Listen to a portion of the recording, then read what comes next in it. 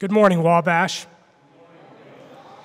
Today speaking in Pioneer Chapel is the president of the student body, Charlie Esterline, with his talk entitled The State of the Union. Charlie is the 104th student body president of Wabash College, a rhetoric and classics double major, and a native of Brownsburg, Indiana. He has served many roles on campus, such as president of Lambda Chi Alpha fraternity, senior consultant for the CIBE, co-organizer for TEDx Wabash College, and a member of the Sphinx Club. Please join me in welcoming Charlie Esterline.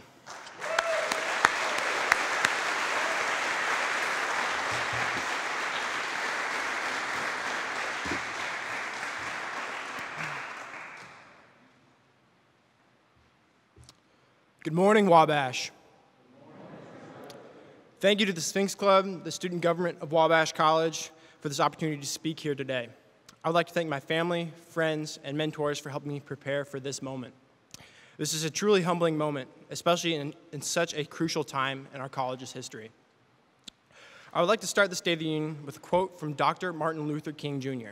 He said, "Carve a tunnel of hope through the darkness, through the dark mountain of disappointment." For the Wabash community, this year has been full of disappointment. To name a few, we've had the fall athletic season canceled, study abroad opportunities, moot court, and in-person play this fall, the Monon Bell game, and so many more milestones that our community has had the privilege and opportunity to celebrate in previous years. But my hope, building off Dr. King's remarks, is to carve a tunnel of hope through the dark mountainside of disappointments this year at Wabash College. These disappointments are not just limited to the students, but also include our faculty, staff, and administration. By looking at how previous generations of Wabash College community members have handled similar crises, we might be better equipped to tackle the difficulties, challenges, and disappointments that may lay ahead of us this year. Let us reflect on two brief stories. First, I will highlight how the faculty and staff and administration have historically adapted to change to ensure Wabash College could survive, even in time of crisis, disappointment, social and economic unrest.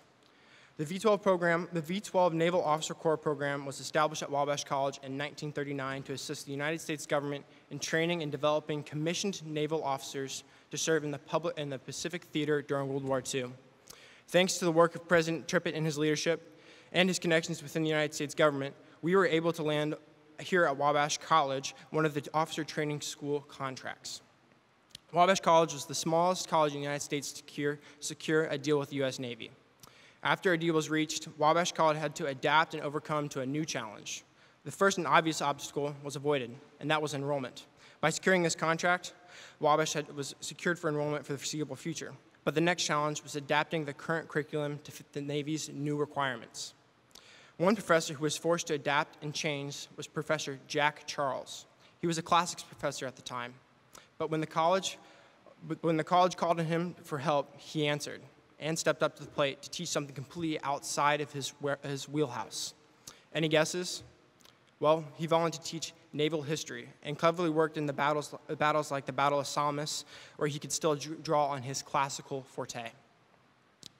This brief anecdote highlights how agility and adaptation from the faculty, staff, and administration can ensure the college remains viable for the future, while ensuring that our institution remains at its core mission statement to instruct and educate men to stand tall, to think critically, act responsibly, lead effectively, and live humanely. This fall, the college has made an incredible investment to keep us residential. A few of these investments include testing all of us before we return to campus, continual testing to ensure our safety, increased technological capabilities in our classrooms, and all of the brand new hand sanitizers we see across campus.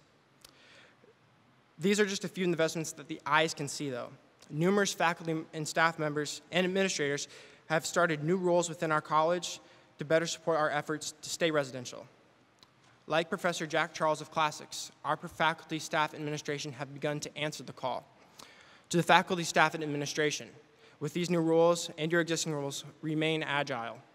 New problems are going to arise during the semester. One final remark I will leave the faculty, staff, and administration: do not be afraid to call on the students for help and to aid in these endeavors. We are here to support and assist wherever we can. We, the students, appreciate all the hard work and sacrifices you are making to ensure we remain a residential college. These efforts will not go unnoticed and will forever impact the current student body of Wabash College. My second and final example is geared towards the student body of Wabash College. In 1918, Wabash College established the Student Army Training Corps to combat the lost generation that Great Britain saw during the First World War. The lasting impact of lost generation will truly be unknown, but imagine how different the world could have been today if these scholars, artists, politicians, poets, and many more did not perish in the war to end all wars. But at the end of World War I brought on an onset of an invisible enemy. One morning, the men of the SATC went to line up, but tragedy struck. One man passed out, then two, and so on. The disease that caused these men to collapse would become known as the Spanish flu. But during this global pandemic that took more than 50 million lives across the globe, no student at Wabash College lost their life. But we did lose one member of our faculty, staff, and administration. Her name was Nurse Ethel Newell. Thanks to her efforts on campus and help turning the Phi Delta Theta House into the campus infirmary, the college was able to survive the greatest pandemic of the 20th century. This history, authored by Norman Little, a fellow member of the SATC, gives us a glimpse into the period of time at Wabash College where true strength, courage, and brotherhood was at test. Due to the efforts of Nurse Newell and the SATC, one very important student survived and went on to graduate from Wabash College. His name was Andrew Jackson Moyer, a rural Indiana farm boy who was brought to the college as a part of the SATC program, who majored in now what we would call biology. He had the incredible opportunity to receive an education from Wabash College. This was due to the U.S. Army and U.S. government's attempt to not lose a generation of educators, artists, influencers, poets, and so on, like Great Britain did during World War I. After Moyer's time at Wabash, he went to work as a researcher for the United States Department of Agriculture and United States government in Urbana. His goal was to attempt to better understand what could be made of agricultural waste. While Moyer was still working at Urbana, the Battle of Britain had begun. For anyone not familiar with the Battle of Britain, this is when the Luftwaffe of Nazi Germany began a series of bombing campaigns on Great Britain to prepare for a sea and land invasion of the island. During this time, Great Britain sent their children, their art, their wealth, and much more to the countryside to escape the damage of the German air raids.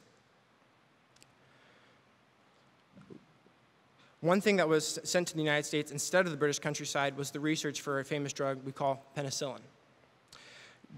Although Moyer did not discover or create this drug, his work at Urbana with research that was supplemented by British scientists led the United States researchers to discover ways to create and preserve the drug hundreds of times faster.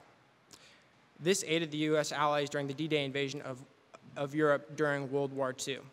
Wider access to this drug during the Allies' campaign through Europe would eventually lead to save millions of lives of Allied service members during the war, and continue to save millions of lives today. Who would have thought a rural farm boy from Indiana, while receiving his education at an all-male institution in the middle of a pandemic, would assist the world decades later? I can confidently say I'm not a biology major or a chemist, but I do believe we have numerous Wabash men tuning into this speech today that have the capacity and the capability not to just save the lives of millions, but to change the world for the better. Even though we're in the midst of a worldwide pandemic, your work here now matters and means something. Don't forget that. Out of crisis and disappointment, beautiful things can happen. Look where we're standing today. In this very location, the barracks of the Student Army Training Corps once stood. Remember, you are sitting in a spot where one man helped change the fate of humanity with the knowledge he learned here at Wabash College during a global pandemic. You still have an opportunity to create a productive change for the future, like Andrew Jackson Moyer, or to rise to the occasion like Professor Jack Charles. These activities, programs, and initiatives on campus that you participate in now will help shape the world for better in the near or distant future. I am confident in that. So, my challenge to you, the Wabash community, is to work together through collaboration, innovation, and challenging the status quo to go out and carve our own tunnel of hope through the dark mountain of disappointments. We have the great opportunity now to make a great future out of a mountain of disappointments that this spring, summer, and fall have been thus far. So why not start now? Thank you.